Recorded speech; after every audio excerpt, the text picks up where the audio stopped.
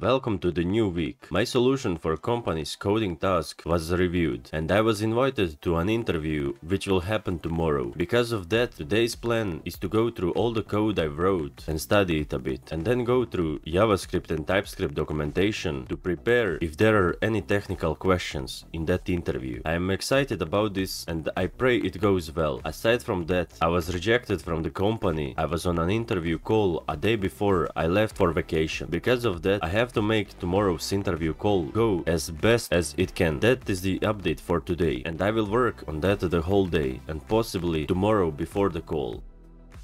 I was on an interview and I would say it went pretty good actually. I feel like that should be it, but I still have to wait for an answer whether or not I will get accepted in the end. And I hope that will happen until the end of this week. I feel better and calm now in opposition to those feelings after getting rejected for no reason and with no feedback at all. Hope things will start turning to better for this year. Apart from that, I haven't really planned out this day nor week. I think I may start creating landing page for the next application, but I thought about my next application idea and I don't really like it. So I may actually spend some time researching some good application ideas on Product Hunt.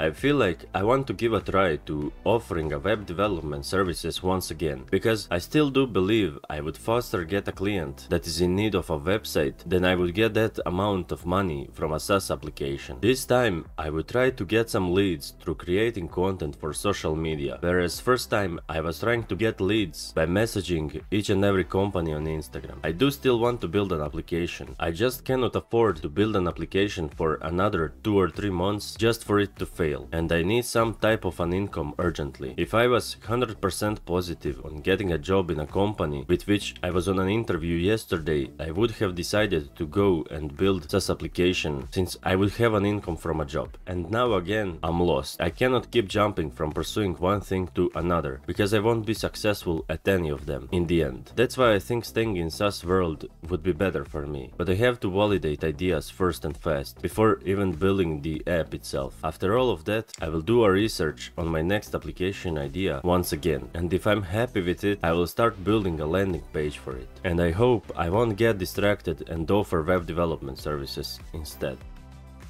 I wasn't doing much yesterday, didn't feel like it, and today I got invited to an interview by a company I didn't even apply to for a job, so we will see how that goes. Hopefully this one ends up positively as well. Still waiting for a reply from a company with which I was on an interview 2 days ago, hoping for a positive reply from that company as well. I still haven't decided on what to focus because I want to focus on both, just not sure how would that work. I could talk about my web services on some social medias, and while doing that I should work on my SaaS application and talk about that as well, I guess. That sounds like a plan. I just don't know what kind of an audience am I going to attract. I want to build a brand on top of SaaS applications and providing web services to other companies. That can also include custom web applications. So I'm not sure, am I going to attract developers or business owners as an audience? Or am I overthinking this and I should just go for it? And that's what I think I should do. And what happens, happens. A bit of a lazy week, but I guess that's normal.